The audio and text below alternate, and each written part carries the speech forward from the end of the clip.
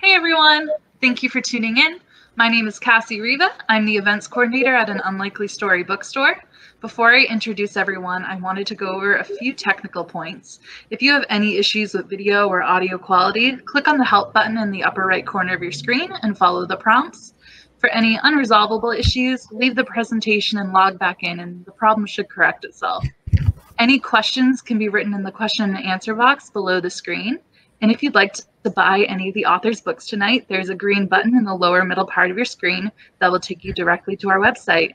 And when you purchase any of the author's new books tonight, you're going to get a signed book plate while supplies last. With that said, we do a horror panel every October, and it's one of my favorite events of the year. And this year, I am so thrilled to introduce horror writers Adam Cesare, Alexis Henderson, and Shaun Hamill, who are going to be discussing all things horror tonight. Adam Cesare is the author of Video Night, The Summer Job, and 0 Lives Remaining. He's an avid fan of horror cinema and runs Project Black T-Shirt, a YouTube review show where he takes horror films and pairs them with reading suggestions. It has over 10,000 subscribers. Adam's terrifying new young adult book, Clown in a Cornfield, will chill your bones. I am horrified of clowns, so this was fun to read. If you're afraid of clowns, or if you like them, either way, it's going to keep you up at night. Stephen Graham Jones, the author of Mongrels, had the best review for this book. He said, "This party starts early and it does not stop until all of the bodies have hit the floor." That made me want to read it. Can't wait to hear more about it.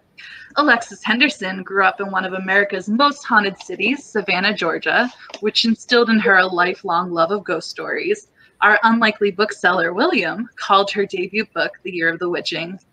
Like The Handmaid's Tale, as reviewed through the dark fairy tale lens of Angela Carter, haunting and extremely atmospheric, this horror fantasy hybrid is feminist, political, and very, very spooky.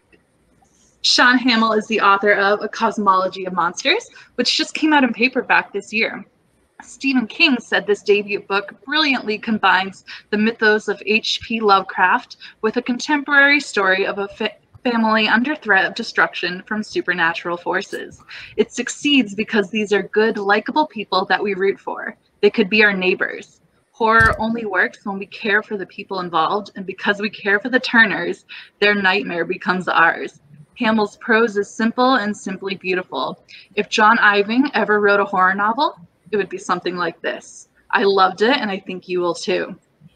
It's pretty cool when Stephen King reviews your debut horror novel. That's pretty awesome. Interviewing these amazing authors tonight is our unlikely bookseller, William Carl, who reads approximately 30 books a month and whose horror writing is featured in Wicked Weird, an anthology of the New England horror writers. So without further ado, Adam, Shaun, Alexis, and William, thank you so much for coming out tonight, joining us. Let me get you up on screen. Hey. Hello. All right, Bill, I'm letting you take it away. Okay. Thank you, Cassie. And we do happen to have copies of my books in the store if you need one. They're out of print, but I got some still. So, Out of the Woods, H.P. Lovecraft meets Ed Lee, and 3 Days Gone, Drag Queens versus Gins. So Nice. If that floats your boat, we got them. But that's not about me. None of this is. This is about our wonderful horror writers. Happy Halloween, everybody. Happy Halloween. Happy Halloween. It's my favorite time of year, bar none. I mean, what's not to love about a holiday that's all about horror movies, dressing up, and eating candy? It's 3 things that I love. And so, and reading the best horror fiction. I pretty much devote October to only horror fiction or thrillers if I have to. So, but I'm really excited to have our 3 authors here today. I've read all 3 books. I can highly recommend all 3 books, and they're totally different from each other, which is what's wonderful. It's 3 very different kinds of horror. So what I would like to do first is let our authors speak about their books and give kind of their own nutshell review and what their book is about and a little bit about them. Let's start with Adam. We'll just go alphabetically. It's like, who is it going to land on? Hi, I'm Adam Cesare. That introduction was incredible and very kind and very nice. And I write horror novels, and I do YouTube as well. I've been doing this for like 8 or 9 years. I've been published since my first book came out. And Clown in the Cornfield is my first young adult book, which is somewhat of a departure for me. But also, if you've read my stuff, and then if you read the new one, it's not that much of a departure because it is a slasher. And I've written close to slashers before, and it is like the subgenre in horror I kind of revere most, and I feel like is also in some ways rightfully, in some ways very unrightfully, the most maligned because it gets kind of written off as the most popcorny or like somehow least literate. But I knew a slasher would appeal to teens, and I hoped a slasher would appeal to teens, and I wanted to just basically write like a love letter to the genre without feeling like it's a reference fest. It's not Scream. It reveres the format of the slasher. It doesn't revere the slasher itself. So it's clown. It tells you what it is on the title. It's clown. It's clowns in a corn. It's a clown in a cornfield, and he's doing the murder. So that's that. Awesome. I really should practice that. All right, Alexis, if you could tell us about The Year of the Witching. Yeah, so I'm Alexis, and I wrote this, The Year of the Witching. This is my debut novel. It's a dark fantasy / horror novel. It follows a young shepherdess who lives in the kind of cult commune, and one day she's lured into the forbidden forest that surrounds her home. And there she encounters the spirits of 4 dead witches who reveal some like really twisted and dark secrets about her mother and the church and everything that she thinks she knows. And there's lots of blood, and there's lots of witchcraft, and it has all of my like favorite like gory, gross things. Yeah, I put my sort of twisted heart into this book. So, yeah. Great, thank you. Shaun, can you talk about the cosmology of monsters? Yeah. Hi, everybody. I'm Shaun. I'm originally from Arlington, Texas, but I live in the Birmingham, Alabama area now. Cosmology of monsters, it's funny that Stephen King quote where he says, if John Irving ever wrote a horror novel, and we didn't coach him to say that, but that's exactly what I tried to do, was to take like those big family sagas. I tried to do basically the Hotel New Hampshire, but with monsters. So, just a big-hearted story about a family who love each other very much and run a business together, which happens to be a haunted house, but the family themselves are also haunted by supernatural entities. And the story is told by the youngest child in the family, Noah, who has an especially close relationship to one of these creatures. And so it's sort of a coming-of-age story, a family saga, and also an homage to weird fiction. I would also compare mine to sort of a dark fantasy, like Alexis said, less frightening and more frightening in implication than in moment-to-moment horror, I would say. Less scare the crap out of you like Adam's book, and more like when you think about it a few days later, like, oh, that's kind of creepy, hopefully. Thank you. So I have to say, I really loved all 3. I read them as they came out. So Cosmology actually is in paperback now. So I read that in hardback and was talking with Jennifer McMahon actually last year at last year's horror event. But she's not here this year. So what brings us to horror? Out of all the genres in the world, why did we pick horror, and why is that what we're writing? So we're going to start with Alexis this time. What draws you to it? I'm a deeply anxious person, and I think that I like to feel fear in a contained and safe space, and for me that's like horror novels and horror movies as well. I think that there's something cathartic about being able to express the fear that I'm feeling all the time, but in an environment where you're supposed to do that. And so I think that that's kind of like what draws me to horror and why I stay. But beyond that, I found that horror helps me kind of cope with the things I'm afraid of and understand why I'm afraid of them, and maybe understand why they're not so scary. I think that horror is a great space for compassion and sort of understanding the experiences of things that seem different or freaky or strange, and maybe examining them through a different light. So I think those are the things that draw me to horror, and I wouldn't be surprised if others sort of feel the same. Thank you. Shaun, your turn. Over to you. I mean, I would definitely echo the anxiety point that Alexis brings up. I think for me, I've always been drawn to the genre, but I think for me, it's sort of the thing that I love most about it is the dark wonder it can provide. You know, I feel like Guillermo del Toro films are maybe the poster child for this sort of thing. You know, about like beauty, but in a sort of a dark way, showing you that the world is bigger than you think it is and so much stranger. And that's really what I love most about horror. And I think why I'm drawn more to the weird fiction end of the spectrum than maybe some of the, I mean, I love the whole genre, but that's kind of where my I guess my true north lies as a horror fan. Adam, how about you?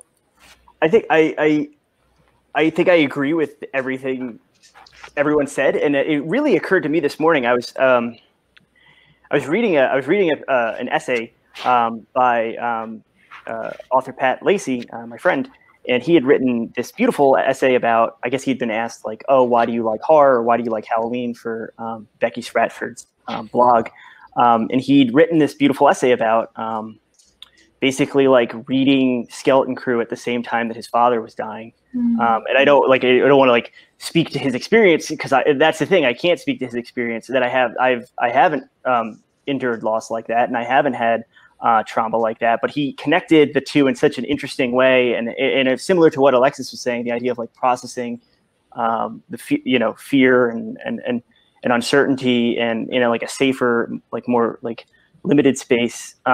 And I was reading that, and I was like, wow, I can completely understand where he's coming from, but it's also just not my answer for like, why do I like art? Like my answer is very different, and I think that the genre can do.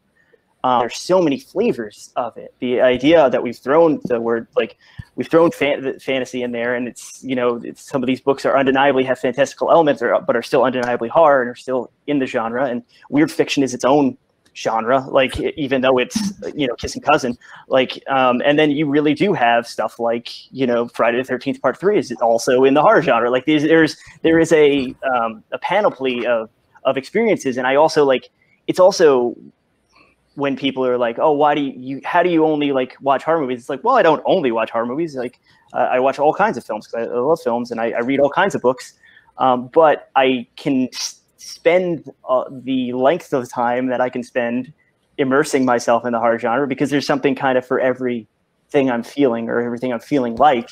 I can reach on the shelf, or reach on the bookshelf, and pull out something that suits my mood and still is technically horror. Great, thank you. So I don't know about you guys, but it feels like horror is in a renaissance of sorts. This year has been, people are putting out the best work they've done in a long time, and there's a lot of great books coming out. And do you feel like this is happening as well? We'll start with Shaun. Yeah. I feel like horror is sort of having a moment again in the mainstream. It's been going on for a couple of years now. I mean, like even talking outside of books, like a lot of the TV and film projects that are getting the most attention, or things that Jordan Peele is doing, or, Haunting of Bly Manor, just hit a couple of weeks ago, and it's like huge on Netflix. So I don't know if it's tied to how uncertain things feel in the world right now. I don't know if somehow we are kind of in a place where we just need it, and so it's kind of having that renaissance, or that's where artists tend to be thinking, because we're all on sort of a darker track at the moment. I haven't done any research to back that up, but there's definitely something in the air, and it's very exciting as a lifelong fan to see it so mainstream for the moment. Adam, what do you think? Yeah, I think to a certain extent horror is cyclical, and I also think publishing takes a hell of a long amount of time. I don't know. I'm sure my fellow panelists can speak to this. So I think it's interesting that everyone, like, you can draw the line to like 2020, but it's like, no, this had to have been in the works in like 2018, 2019, this kind of golden age we're going through. Like it's you know, talk about anxiety. Like I was trying to keep up with the newer book. I don't normally keep up with like everything that's coming out, but I was like, well, if I have a book coming out this year, I should really try to like, and it's never ending. Like my Kindle is never ending. My Audible of like, I bought like 3 more credits and I went through them. Like it's to the point where it's like, I can't consume everything, and it's which is a good problem to have. But it's just, we really are in a golden age. And it's also like, you know, my top 3 books from this year, top 5 books from this year, like would be the top book in any other year prior. You know what I mean? Like that's the embarrassment of riches we have right now. So it's, hey, if it's cyclical, I hope this cycle lasts for a long time. I'll take it. Yeah. Alexis, what do you think? Yeah, I agree with everyone. I think there is like this ebb and flow thing with publishing where like people begin to want what they haven't had for a while or what hasn't been in for a while. So I think that horror is deservedly getting its time. And I also think that there's like horror stories that are very different being published right now. I'm thinking of like Mexican Gothic. I'm thinking of movies like Shaun mentioned, Jordan Peele, Get Out, Us. And I think that there's people who maybe haven't had the chance to tell the kind of horror story they've wanted to tell, who are being given platforms right now to tell those stories, and they're reaching new audiences or introducing new people to horror and doing that. So I think that's probably a contributing factor too, but also like the world is kind of a mess right now. And I think that people turn to horror when things get messy. So I agree with that. I feel like in the 1930s, there was the whole Universal thing happened when the Depression was going on and ending, and that kind of ended in the 40s, and comedies became the new cycle. And then like at the late 60s, early 70s with the Vietnam War and the Civil Rights Movement, and we were, you know, we were getting a plethora of riches then too, with like Rosemary's Baby and The Exorcist and The Other all coming out within like a year of each other or so. And then the films coming out staggered more. But and I feel like, and then there was the 80s where it was just like every single thing in the whole world was horror. And then it stopped for a while, came back. Maybe some of this is politically based. And interestingly enough, after reading all 3 of your books, I found politics to be actually in each of your books in some manner. So like, Shaun, yours does deal quite a bit with like mental health issues and how mental health is viewed by people as an other kind of situation, as well as, you know, what makes a monster in this world nowadays. Adam, I know yours, it's kind of the ultimate okay boomer book. And so it deals with generational misunderstanding and how class structure doesn't always connect. And then the Year of the Witching. Wow. So you have, I mean, you've got some very pointed barbs towards racism, misogyny, LGBTQ issues, religious hypocrisy. So was this intentional, or is it just part of the story as it came to be? So this time we're going to start with Adam. Oh, good. Hard one. The okay boomer, speaking of how long things take, but okay boomer, like when we were in our like I think we had like a finished PDF at that point. Like and my editor's just like, okay boomer, can you believe that this is a meme? Like should we put it in the book? Like I was getting phone calls like, can you do a quick revision to put the word okay boomer in the book? And this is, I absolutely love everyone I was on the phone with, but my defense was, if the book so clearly says is the ultimate okay boomer book, I don't think I need to rush in and put a line in there that like dates it or that shows you that like, that was my argument for not doing that. I think it just also, you know, a lot of these things are tipping points or boiling points of ubiquity. Like when you distill something into a term like okay boomer, or you distill something into a term, like it deals with current day politics, but in a very try to come in at the side way, even though there's one very loaded term that gets used in the book that is kind of a spoiler, so I'm not going to use it, but it gets used a lot. Maybe around November 3rd, there will be people talking about it. But it's not as overtly political as the book can read to someone who is reading it as overtly political. I think there are plenty of readers who have not gleaned onto that portion of it, or just think about it more generally as about generational divide. And it's, I think both readings are equally valid. I'm very much I'm not a fan of books that are didactic. I'm a fan of books that are thematically dense and present ideas and maybe have points of view. Because I also think like the idea of like both sidesism is kind of a little bit intellectually cowardly. But I do think that the book clearly has a point of view, but I'm not going to tell you what it is. And I hope the book's not telling you what it is too broadly, or you're not going to enjoy kids getting their heads knocked off with circular saws. Like, so that's I don't know. That was my answer. Let's go to Shaun. So for me, I wouldn't say that I approached, I mean, mental illness is a huge part of the book. Like it's part of the book's DNA, and it came to the book very naturally. It didn't come out of a desire to necessarily say something politically, although I'm glad that so many readers have glommed onto that and seen that. What I was doing, I guess, was trying to reflect a lot of my own experiences coming from a family with a lot of mental health problems, and wanting to sort of explore that and what it felt to live with that day to day. And you know, I'm happy that it's been such a talking point for the book, because to me it was just part of the story I was telling, right? It wasn't, like Adam said, didactic about like, look at what a problem this is, or we need to be more humane. It's more just like, this is what it's like to live this way, you know, with this particular illness, or to be someone who loves someone with this particular illness.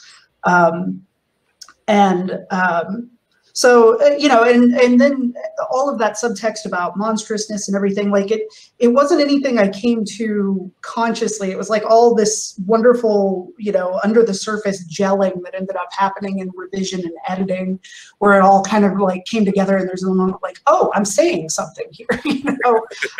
So I'm really happy with how it came out, but I can't claim to have been on top of that the entire time necessarily. Okay. Thank you. Alexis? So I don't outline my books. Like, I'm a bit of a chaotic drafter. So when I wrote The Year of the Witching, it was really like a manual was holding my hand, just kind of dragging me through this horrifically messed up world, and I was just kind of there for the ride.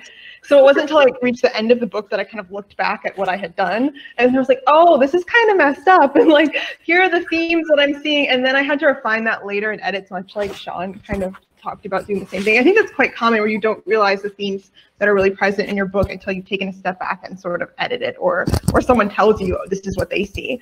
So that was sort of my experience with The Year of the Witching, which is weird because I do think it's inherently sort of a political book, and it does deal with like these broad, giant issues of like systematic oppression and all this stuff. But when I was writing it, I was so firmly rooted in the perspective of my main character that I don't think that she realized how terrible her world was and like the larger issues at play until kind of like the ending of the book. She didn't have a full idea. And so because I was seeing everything through her eyes, I also didn't.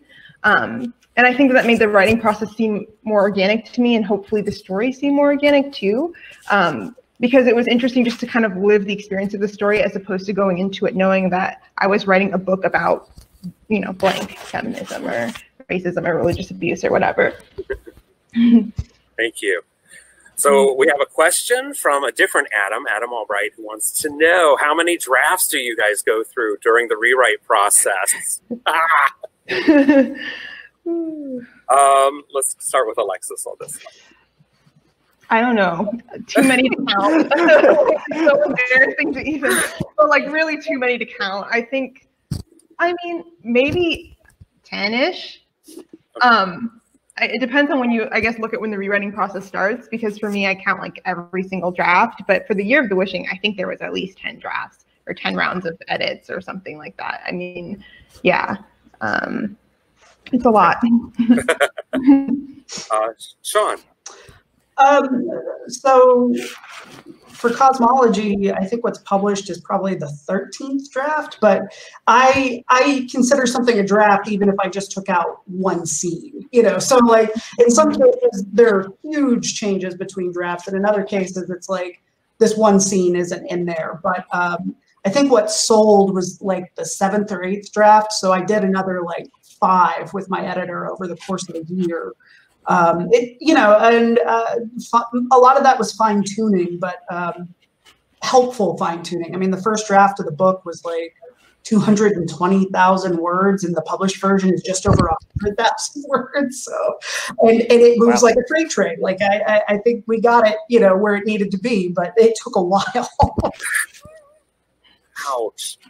How about you, Adam? Well, my answer is kind of variable because I come from the indie press and the small press and the medium press, which all my first books were. My first book was with Sam Hain, Samhain Publishing, which wasn't around for all that long, has now kind of morphed into Flame Tree Press because it has the same editor. And I had a number of books with small presses and stuff like that, and I very much was working from kind of the pulp style of like not all that many drafts, but I also I take great pride in my work, and I am incredibly my first drafts are always more like 4th or 5th drafts because I'm constantly revising as I draft. I pretty much always am taking passes on material as I'm drafting new material. So that's kind of a holdover from the indie days. And with this, it was a very different process. And it was actually not entirely a bad process.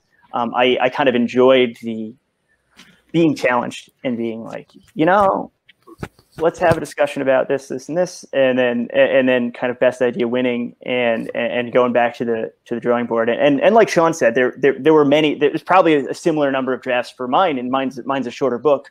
But there were significant kind of like alternate universe versions of Clown that were very different. But the best one got published. So. We have another question. So we have from Jonah. He says, Adam, a movie of Clown on a Cornfield was proposed. Is there any news on that? And I'm just going to open it up totally to everybody. We'll start with Adam. Is there a film version of it coming? Yes, hopefully. So Temple Hill, who did a number of, recently they did the Mr. Mercedes TV show and the Outsider TV show. They were producers on that, and they've done a ton of YA adaptation. They've done the Hate You Give and Twilight and all that. They are well versed in this space, and they have. I guess I don't know how much I'm supposed to say, but they have a script, and they're being pretty aggressive with it, and yeah. So, are you involved in it at all in the process, or is it other than beyond phone calls? Not really, and beyond being like slightly more fanboyish and like knowing like. I studied film in college, so I want to be like, oh, I know what I'm doing, but I don't really. But like, you know, like you get on the phone with Hollywood people, and I just like ask more questions. And so beyond me asking questions and being annoying, no, that's my involvement. My involvement is official annoyer, executive in charge of annoyance. That's what. But fingers crossed. Fingers crossed. Yeah, we'll all cross our fingers. Yeah. How about Alexis? Has anyone bought the options yet, or not yet? And I have a strict policy with all things with like publishing submission film, which is that I tell my agents like, don't tell me anything unless it's like concrete good news. So I wish I could say that I know like what's happening on the film end. Sometimes I get little tidbits, like you'll see someone follow someone or something like that on Twitter, and I'm like, oh, who's this person? And then I ask my agent, and my agent knows like what I do and don't want to know. And like, so even if I pry him for details, he's like, I know that you don't want to know. It's just gonna make you stressed out. And he's right. It's true. So I probably know the least of like everyone on that end of my team as to what's going on. But peace of mind is important. So. I see Neil Jordan directing it. I get a very distinct Company of Wolves vibe sometimes in your book, and I could see that so totally. Oh, I'd be honored. Beautiful, disgusting, bloody, and wonderful. So at the same time. Shaun, have you had any? Yeah, well, so the rights were optioned by a company. I don't know if how much I'm allowed to talk about it. They don't have the option anymore. We got like this close to TV. I got to read the pilot script. I know that they came like within a round or two at 2 different networks, I think like Showtime and Stars, and then ultimately ended up passing. So now we're kind of talking about maybe doing it for film, but those conversations are just starting. It was kind of heartbreaking because the script, the director, the writer that they got was somebody who I really loved, and the script was like, it was so cool to see what somebody else did with it to, like, it felt like my book, but for TV in a way that could go for more than 1 season, if that makes sense. Like, it felt like they rebuilt it into an engine that could run for years. And I'm really sad that obviously that didn't end up happening, but you know, the book is still young, so who knows? It is. I went through a heartbreaking thing with my very first novel where it made it all the way to right before production, and then everything went to the toilet. So from now on, I'm stay there. So buy the books and read the books. The books can stay forever. Yes. That's true. That's true. Still they got a print, unfortunately, but we're working on getting them back in. Yeah. So one person wants to know, do we have a favorite horror novel by a female author? It can be classic, it can be contemporary. So this time we'll start with Shaun. Yeah, well, favorite is hard, but I can talk about, I mean, because the obvious one is Haunting of Hill House, right? But I'd like to talk, I guess, about a couple of recent ones from the last year that I really liked. I really loved Bunny by Mona Awad, The Return by Rachel Harrison, and The Ancestor by Danielle Trussoni, which I guess might be a little more gothic than horror, but I really loved it. It's good. Yeah, they're all really good, and I'm very excited to read Alexis's book, which I finally got on back order from the publisher. So I'm sure it'll join the list too. Thank you. How about Adam? We'll try you next. He took my answer. Well, Rachel Harrison's book is I love that book. I want to give the elevator pitch for it because it's so good. It's like it also like I want more people to read this book because it like also like it gave me such anxiety about like what your friends think of you and if your friends really like you and if your friends are really your friends, which is such a specific fear. But it was like I was reading it and I got to actually talk with her because she does like a podcast, and I got to talk with her like after the fact, and I brought this up with her, and I was like, we found out we were like very similar in age and had like gone to school in the same place, so like it made sense. It made complete sense that I was like, the anxiety this keys into is exact. And then it also has like a bunch of body horror and like gross teeth stuff and stuff too. So it's like it's for something for everyone. But college friends, they're all kind of drifting apart and like are all at different stages in their lives. And then one of them goes missing, like without a trace, and then mysteriously shows up 2 years later. And they try to like have like a girls' weekend to like kind of get back together and like understand the trauma of like where she went and whether it was like supernatural or not and stuff like that. And it's really, really good. That's a good book. And the hotel they're staying in is so weird. Yeah, that's a whole part of it. It feels really lived. It feels like a real like a Catskills kind of like thing that you'd find online, like Yelp reviews of and actually go to. It's like she like describes this hotel, but it's not super connected. It's not super connected to like the main plot. It's got this whole. It's very good. Yes. Alexis. I have to jump on the Rachel Harrison train too. I love that book, and I did met with her, and I was like, I think that she's so smart and she's so kind and she's so thoughtful, and I will read every single book that she writes. Like I would read her grocery list, honestly. Wildly talented, so I have to jump on that train. I also really like Wilder Girls by Rory Powers. It's just so beautiful, and I don't think I've read anything like it. What other ones? I think I'm a huge fan of The Handmaid's Tale, and I know it's not horror, but it's one of the most horrific things I've ever read. So it's so scary. I would have to say on mine, I just read a contemporary one that just came out called Plain Bad Heroines by Emily Davenport, which is just, if it can be charming and horrific at the same exact sentence. There's a Rhode Island girls' school that's under a curse, and the girls keep dying from yellow jackets and things associated with that. And then there's suicides.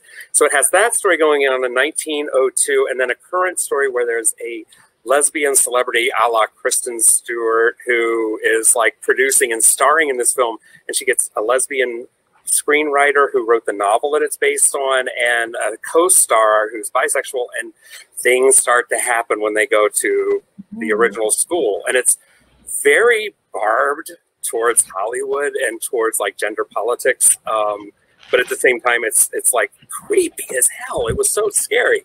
What is it called? It's called Plain Bad Heroines. I'm gonna write this down. Yeah, very delightful. And there's even cute little pictures that are kind of like the antithesis of what's happening, because it's not cute and it's horrible. And there's these adorable little pictures. And as for going back a little bit, it's like, well, yeah, we want to do Shirley Jackson. We'll all give the nod to Shirley Jackson. But Elizabeth Massey's Wire Mesh Mothers broke me. It was one of those books that just hurt so badly to read. But it's also beautifully written and very fast moving and scary, but there's so much there about being a mother and what that entails. It was gorgeous. So. Can I give one more shout out to another one? It's small press, S.P. Miskowski, I Wish I Was Like You. It's a grunge era ghost story. I won't say much more about it than that, but I mean, the writing is incredible, and it's one of the best books I've ever read. Basically, this dead woman trying to investigate her own death, but also dealing with her own like weird adolescence in Seattle in like the 80s and 90s, and so it's sort of like Cameron Crowe's Singles, but you know, with sort of a horror twist to it. I highly recommend it every chance I get. It deserves all the praise in the world. Wow. So good. Okay. So that was Tracy Robinson's question, by the way. Tracy's a prodigious reader and one of the best people in the world. So. All righty. So what authors or films influenced you in the past? What are your influences, if we're going to go back that way? We'll start with Alexis this time. So I don't know why I just blanked out, and the only thing that like rose in my head was Little House on the Prairie.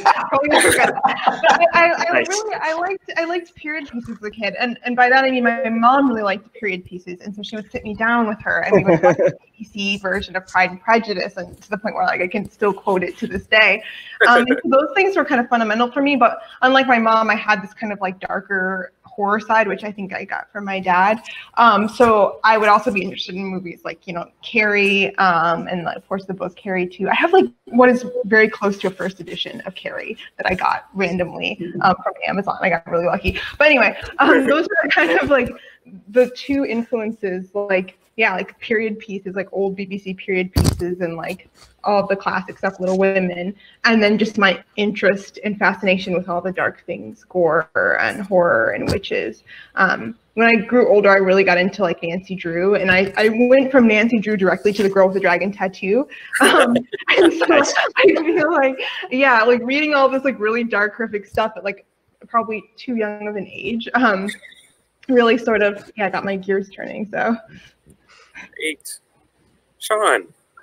I mean, the cliche answer, well, I guess the Universal horror movies, I used to watch those every Friday night on AMC when I was a kid with my dad. So I think that's probably where it started, that and the Alvin Schwartz Scary Stories books, which of course they made a movie of, last year, 2 years ago, are kind of what got me started. And then, you know, in junior high, like probably most horror fans, somebody passed me a Stephen King book, and I was on that train for a long time.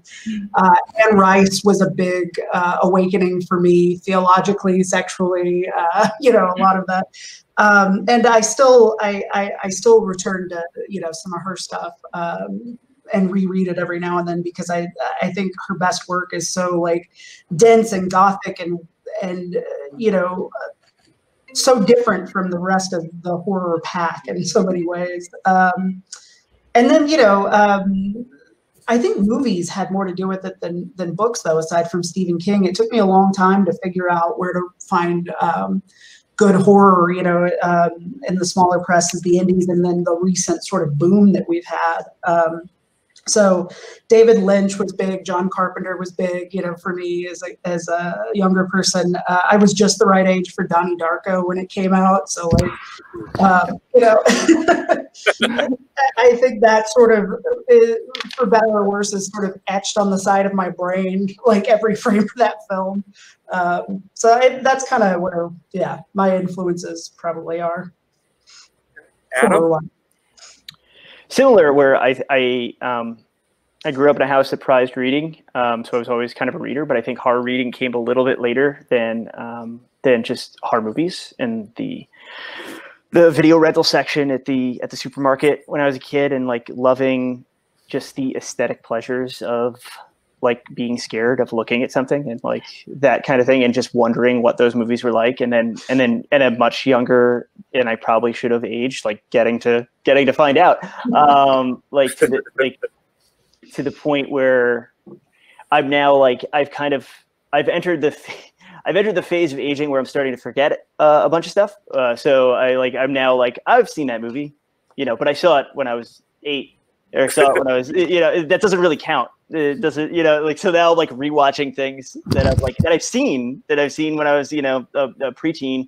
I've just been rewatching Cronenberg from the beginning, because the new Shivers Blu-ray just came out, and I'm applying for Canadian citizenship as we speak. But yeah, I like that, like Cronenberg and Craven and Carpenter, and yeah, I'm a big fan. I'm a big Roger Corman fan. I'm a big fan of things that are generally lowbrow, but I'm like a pretentious guy, so I like read into everything, and like was a film major, so I really do like to look at things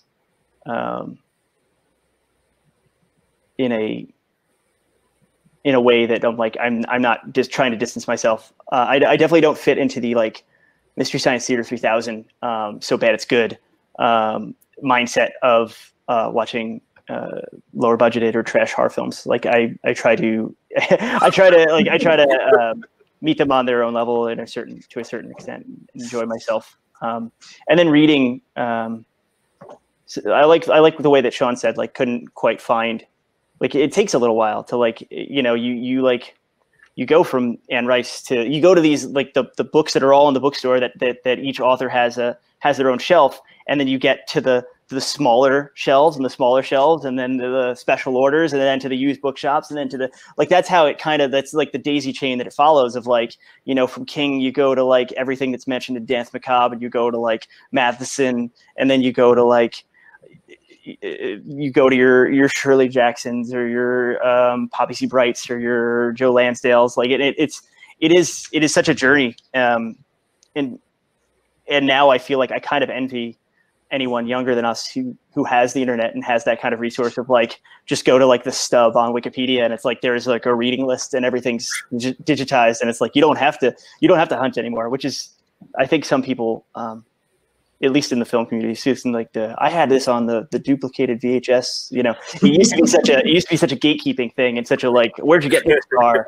Oh, well, it was from the Hellraiser 2, and someone told me about the doctor scene in Hellraiser 2. Like, there's none of that bullshit anymore. It's just like, what do you enjoy, and you can immediately go find it, which is great. I think it's a good thing. Okay. I don't know.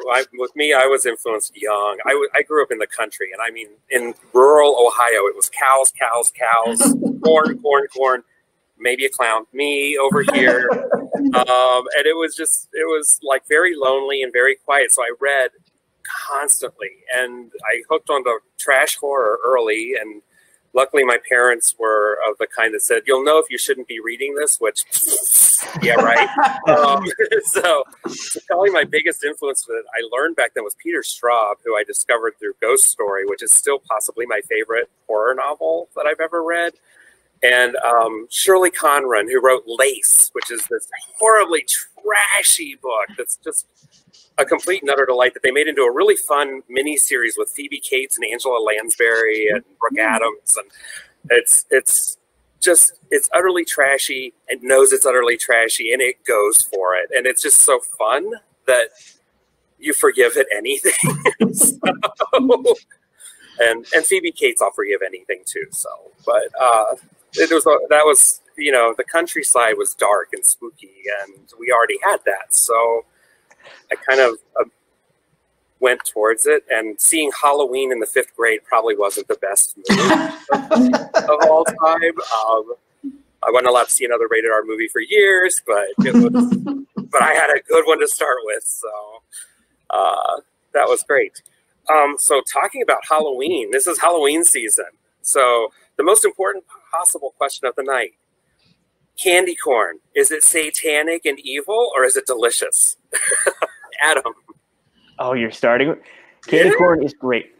I love candy corn, and I'm sorry. Everyone's entitled to their opinion, but I love it. I don't know. It gets thrown in with circus peanuts. People say it in the same breath, and I don't understand that. I love candy corn. Okay, Shaun.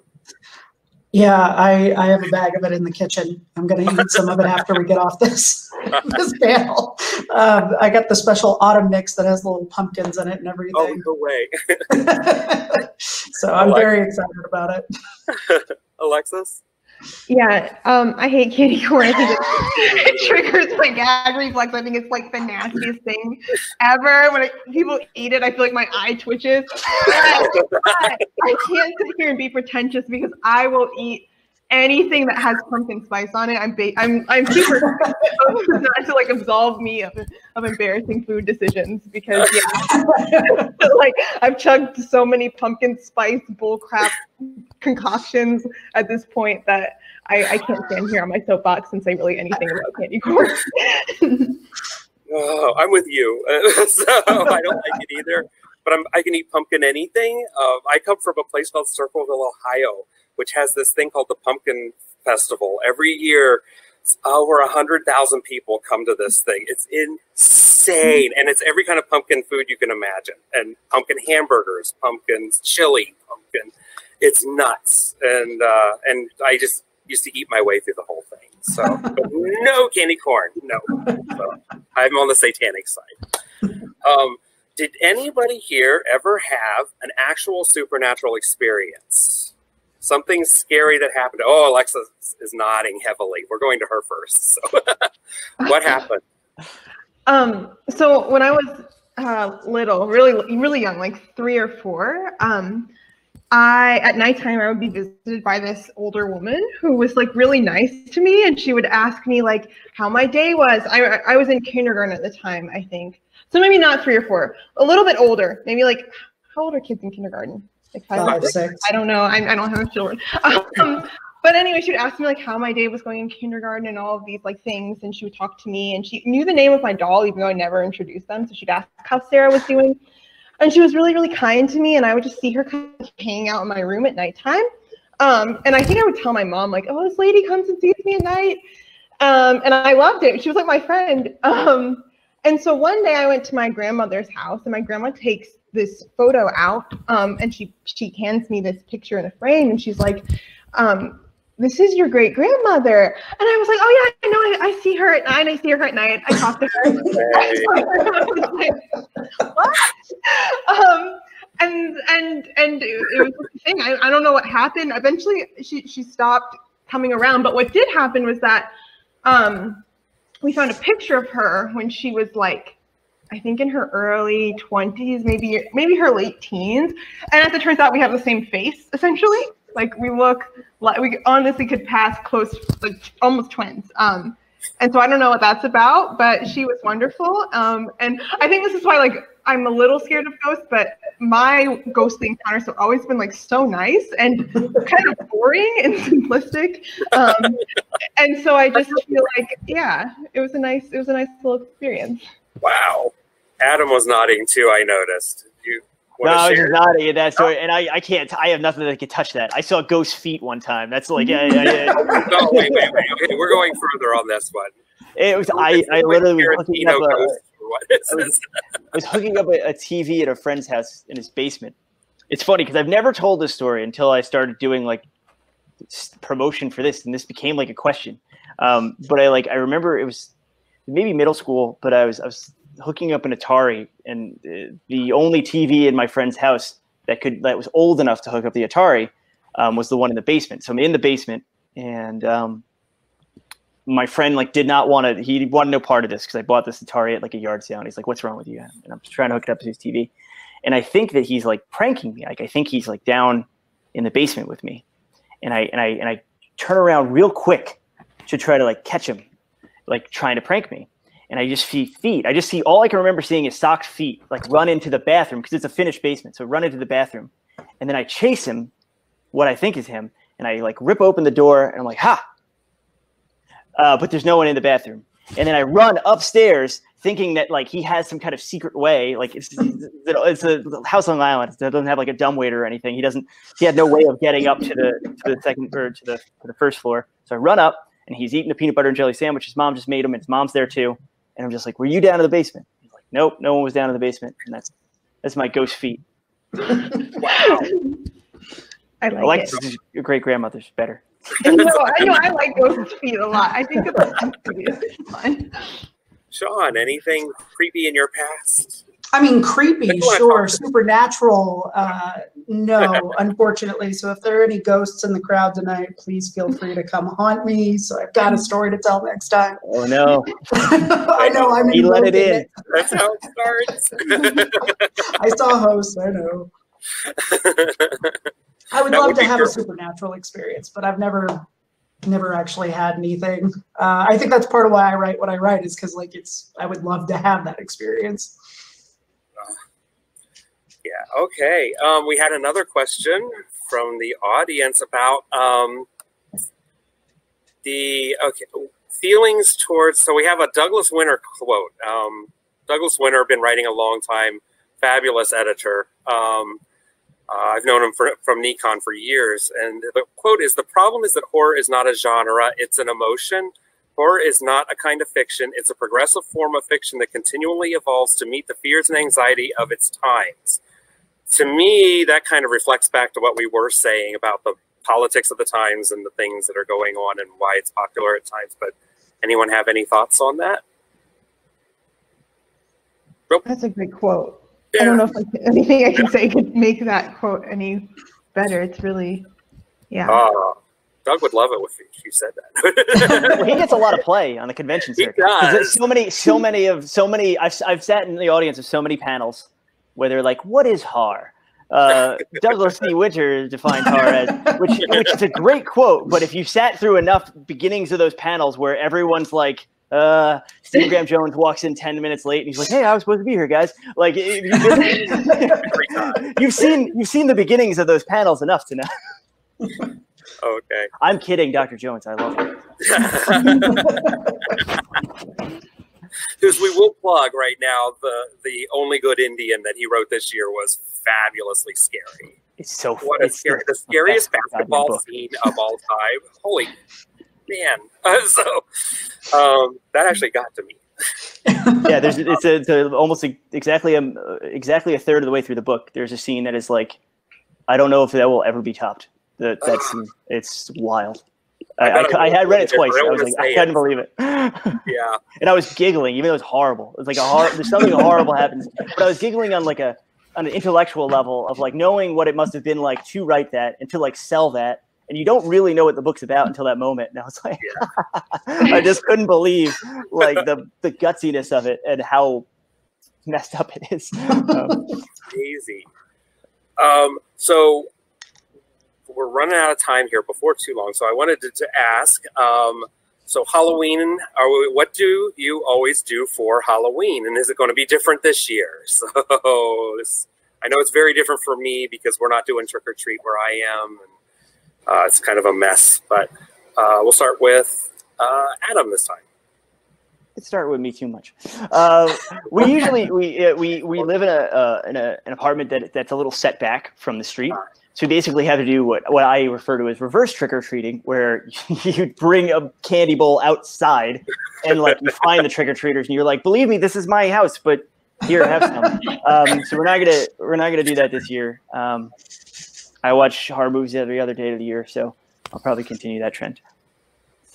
I actually have a friend who in October refuses to watch one horror movie until the night of the 31st, and then he watches them. So he watches too many the rest of the year. I'm doubling what I watch normally this year. It's crazy. Shaun. You know, it's been this will be my first year. Like, I've been living in the woods for the past few years, so I haven't had any trick-or-treaters. So I don't know if I'll have any this year since, you know, with COVID and everything. Maybe I should get some candy just in case. But usually, you know, nothing super special. I'm not, weirdly enough, you know, if you read my book, like I'm not big into wearing costumes or anything like that. I just end up watching, you know, I try to watch at least 2 horror movies, at least one I've seen before and one I haven't. So I haven't decided what those are going to be. Halloween, you know, is the usual favorite, of course, but I don't know what the new one's going to be. I haven't decided yet. There's a lot of good stuff on Shudder I haven't gotten to. So, have you watched Lady in White? No. Perfect Halloween movie for if you've never seen it. It's a great ghost story. Sold. Spooky and very nostalgic. So, Lady in White. Okay. Yes. Alexis. I don't know if I have any like Halloween traditions. I do something kind of different every year. One year, one of my favorite years, I procured some like fake blood and I pranked my little sister, and I had forgotten at the time that she faints at the sight of blood, so she like collapsed. And I felt really bad. But she's not with me this year, so I can't do that. I think that what I'm going to do is watch horror movies, of course, it's a given. I'll probably buy Halloween candy so that I can eat it when no trick-or-treaters come. And then the one thing I do every single year is I get those Pillsbury like pumpkin cookies. They're the exact same ones as they have like December, like the Christmas tree ones, but I swear they taste different. Like, to me, they're different. I know they're the exact same cookie, but they're different. And so I have to buy some of those and bake them before the season ends. So. Oh, great. Yeah, I'm past the party years. It used to be a party night, and it was like where we would go out, and it would be till 4 or 5 in the morning, and it's like, yeah, that's beyond me now.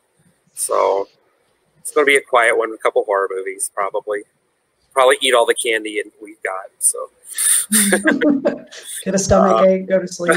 It happens every year. We'll starve yourself through the whole day so that candy, the calories don't count at night. So. And then just to end us up here is, I was going to ask, is there anything that actually scares all of you? Is there one thing out there that really scares you? And let's see, we'll start with Shaun. Yeah, any sound at the window will scare me. Yeah, I grew up with a tree right outside my bedroom window, so it's just this constant like. So that anytime I think there might be something touching the window, day or night, it just I freeze up. Alexis?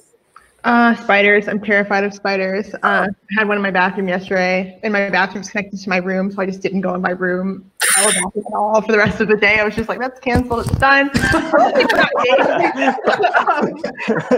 don't know. Like, I have such a fear that I can't even really kill them. So I just wait for them to disappear, and I convince myself I didn't see them after enough time has passed. So. The bathroom is canceled. I love it. Oh my god. Adam, anything that really scares you? Gail in the chat asks clowns, and it's funny because no, not really, not really. The one thing that I'll say scares me, because I was telling you guys before we got on that my dog's older, and he's like he'll have to go out sometimes at night because he's an old guy. So I'll put on my shoes, like usually with like no socks, like throw on a shirt and I won't realize it's inside out or that it's my wife's like stretching her shirt out and stuff. And I'll like just stumble out into the streets of Philadelphia, and it's so still. Like the idea of like that stillness and like the weird twilight time of like, wow, I'm kind of half asleep, and this world exists when I'm asleep, when everyone's asleep, and it's very quiet, and I'm walking the dog, and then I'll get back in, and then I'll go to sleep, but then I'll wake up and I'll remember like, oh, I was out, like I walked like 10 blocks, like completely don't remember it, and like don't like was very half asleep. That's weirdly scares me. That twilight, any like that half asleep, half awake thing, and just like the no one around, that scares me. Then you'll like hear like a car like accelerate suddenly or something like that kind of thing. That freaks me out. But wow, that's good. But I love my dog, so I'll keep walking them. So. We do a lot for our pets. So just want to go through everybody one more time, and not restricting yourself to women authors, but name 2 books and 2 movies off the top of your head that you would recommend people do for Halloween this year. And we're gonna start with Adam. I don't even know if I can do it. Someone had mentioned Shudder, and I did like Scare Me. I really enjoyed Scare Me. I can't remember what was off mic, and I think we were talking about that amongst yourselves. And I really like the Mortuary Collection that was just on there. Oh, you know what's a really good? You know, it's a movie top tier, and I feel like not a lot of people have seen this because I'm not sure if it's streaming anywhere. But a movie called Raw. It's a French film. And we were talking about Cronenberg, or at least I was talking about Cronenberg before. It feels very Cronenbergian, but in a different way. And it has one of the best and most anxiety-inducing party scenes. It's about these 2 sisters, and they're going to veterinary school in France, and like one's a strict vegan, and like gets a taste of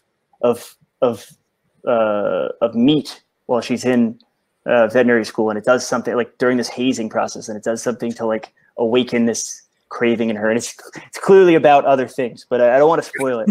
But it's super awesome. Watch that on Halloween night, and like watch it with your non-horror like loving friends, and then lose a bunch of friends. It's awesome. Yeah, go watch Raw. I would have a strong stomach for that one. Yeah. Alexis. So for movies, I really love Midsummer. It's just pretty and it's gross, and so it's a great one. But also Ginger Snaps, which is this like 90s. I love that movie so much. I love it. This 90s werewolf movie. It's just, I think it's just one of like the best horror movies I've ever seen. I think it's great. I think it's an absolutely perfect film. And then as far as books, probably Mexican Gothic, and I mentioned Wilder Girls earlier, but I just feel like those 2 are so good, and I think they would be good together as well. Oh, and The Return. Sorry, 3, but. Sean. Well, crap. Okay. Movie-wise, I'm trying to think of something that hasn't already been said.